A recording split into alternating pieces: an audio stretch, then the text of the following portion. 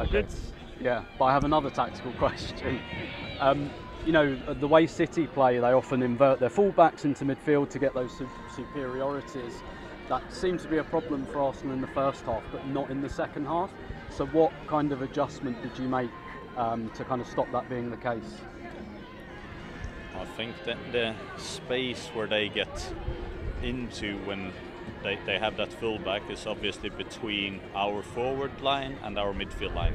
And the bigger that space becomes, the more they can take advantage of it. So I think we manage by our positioning to make that space smaller, and then we manage those situations better as well. So yeah. And for the last 20 minutes, you changed the formation. You went to that back three that we've seen against City before, which seemed to work pretty well. What was the thinking behind that? I think there's multiple things that we wanted to try and do with that. One thing is, of course, defensively to work with the crosses against Spanish to say that it's probably no better player than Jambiti in the league to have inside central all the time. Like in a back three, she's playing central. You know, she's always going to be in front of goal whenever there is a cross. And whenever they try to clip the ball into Jen, to Shaw, she's now going to be there dueling for that. So that was one part of it. Another part was to bring in as a back three, but also Jen's quality to playing out from the back in order to give us a little bit more composure on the ball. Then we also wanted to change the pressing dynamics, because I had the feeling that even if we managed it better in the start of the second half with pressing, I got the feeling that City were beginning to finding ways into the game, finding some momentum into the game there again. And with us changing formation, now we changed the pressing patterns, and then we changed the open spaces for them. And that usually takes a 10-minute period for it to settle, and sort of wanted us to see, could we thrive off that 10-minute period coming in and having a really clear pressing strategy. And if we score, then we know we could sit back a little bit with that back five. So it worked out probably more well than I deserved, but the players deserved it all the way from their application, so that was great. I told them after in the huddle, like, I'm lost for words. This block, when I see on my time so far as an Arsenal head coach, has been by far the most competitive block. We played Chelsea twice, we played Bayern Munich twice, we played City. We had Tottenham away in the meantime. Like, it's amount of games we have played, and then you look at our injury situation from that and how it changed during the games, and managing results going not our way.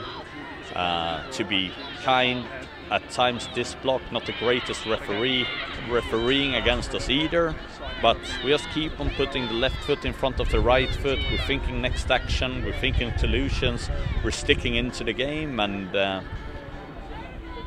while these things maybe have been our problem in the past, now it sort of seems like we're thriving in the situations instead, and that's when we speak about creating culture and building mentality. I think we have a team here that showed the world, this block here, what they're made of, and now we need to keep that a standard and be accountable to that going forward.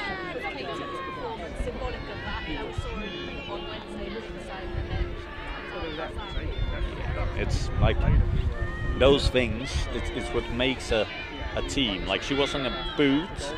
She told me straight away she was going to play Sunday, but of course you don't believe that. Then she went from the scans and they looked better than we thought, and then me and her spoke a little bit yesterday, and she was just like, I'm dear. We didn't even have her out kicking long balls yesterday just to save the foot for 24 more hours, but her mentality was just like, I'm dear. And then she manages to play 80 minutes on that yellow card, which I think is extremely harsh given, but it's and then she tops it off with that goal. I think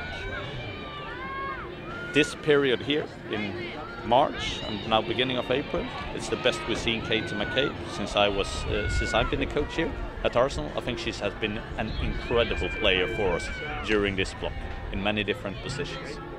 Jonas, without Kim in midfield, it seemed, I guess, would you have to depend on or utilise different attributes for your midfielders? So being a bit more combative, and maybe with Frida, she's making more off-the-ball runs and stuff like that. So is that the way you kind of get around that issue? Yeah, I think there's also relationships, of course. Like Walti and Kim has played so many games for us as sixes, and they've been a really consistent part when we have been playing well this season. And we know that Leah Williamson, when she plays as a six, for example, she has so many qualities there as well. But she's a different player to Kim. So we also need to adapt to that and to see.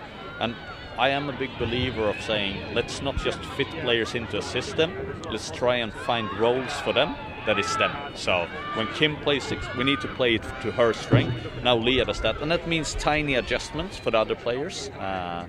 So we need... Leah is not a typical sitting six. You can see, like, when she's playing midfield, and you don't think that when she comes from central defender, but she plays with so much energy and intensity in midfield. She's almost more like an 8 coming, so you just need to balance around her a lot. Maybe you don't have to do that as much with Kim sometimes. Yeah.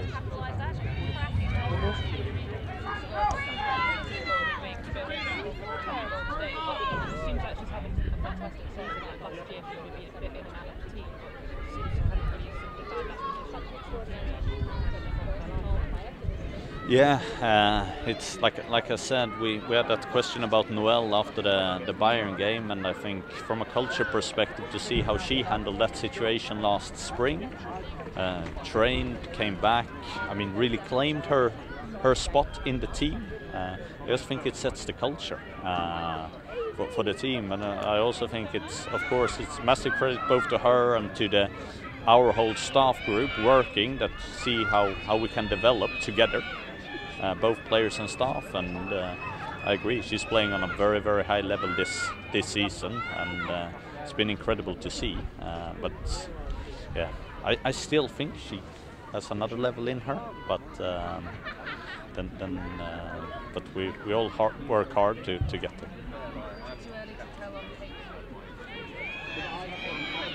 Yeah, of course we need to assess it and maybe scan it and see if it's possible for her to go with the national team, or if we need to keep her. It's but we need to do that. Like what we learned from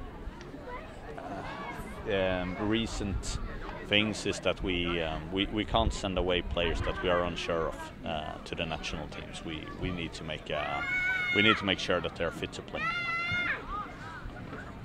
Brilliant. Thank you, guys.